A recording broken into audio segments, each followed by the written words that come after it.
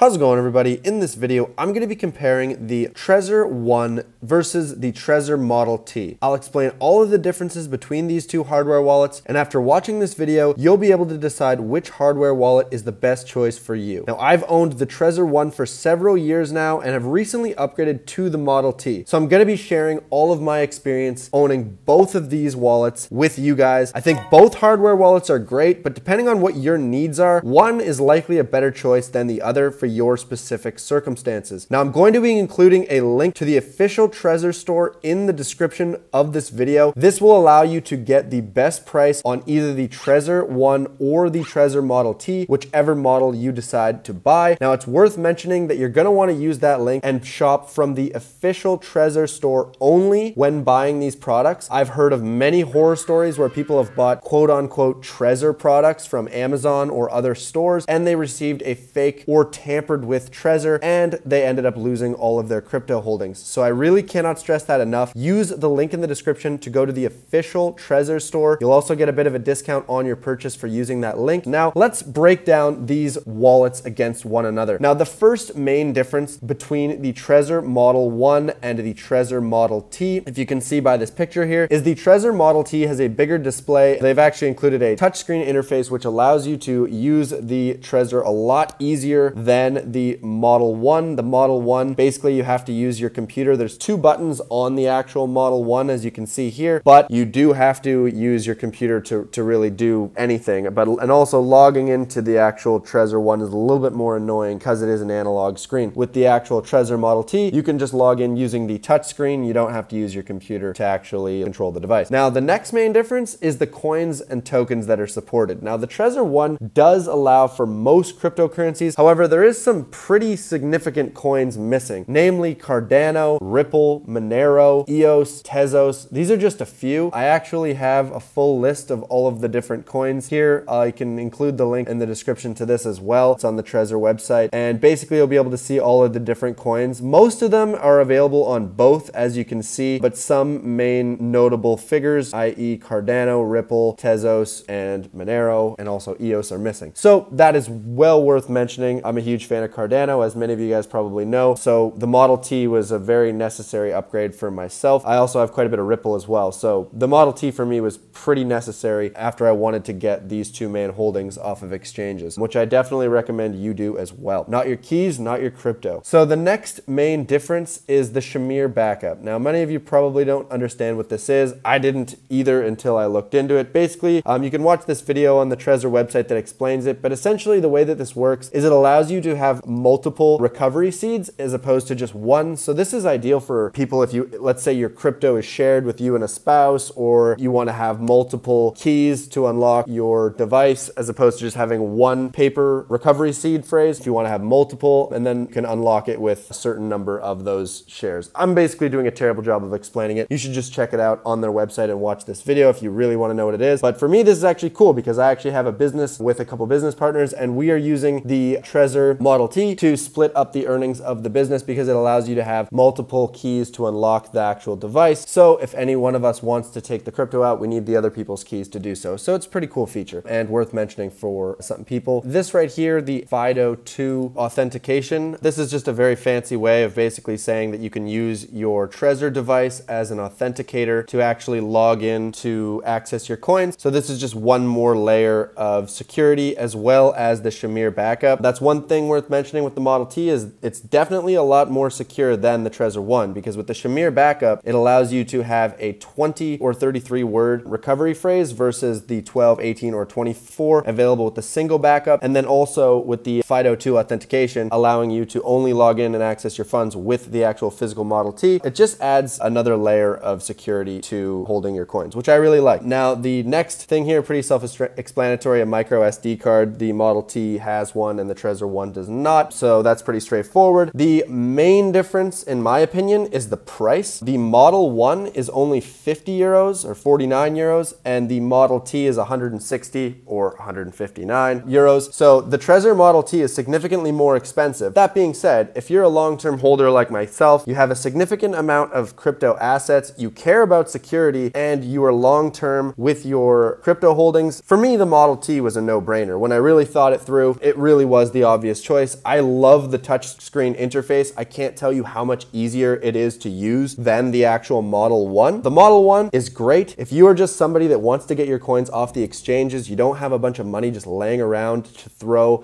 at a new hardware wallet. If you don't necessarily care about having the latest and greatest hardware wallet by Trezor, and if you don't care about holding Cardano, Ripple, EOS, Monero, or Tezos, or any of the other coins listed on the Trezor website, then the Model 1 is more than sufficient. Like I said, I had a Model 1 for several years, and I haven't had any problems with it. The only thing that I will say is kind of annoying is there's only 2 buttons on it, and so, I mean, logging in isn't as easy as with the Model T, but to be honest, I wasn't annoyed with it until I started using the Model T. Because the Model T is a lot easier, and most of you, if you've never used the Model T, you're not even going to know how much easier it is than the Model 1, which is probably fine for most people. So again, if you want to buy either of these products, be sure to use the link in the description. It's going to save you a significant chunk of coin, and also you're going to be shopping on the official Trezor website, so you don't have to worry about anything. Do not shop at any retailer that is not Trezor if you are going to buy either of these hardware wallets. That's about it, guys. Like the video, comment, and subscribe, and I hope to see all of you guys in the next video.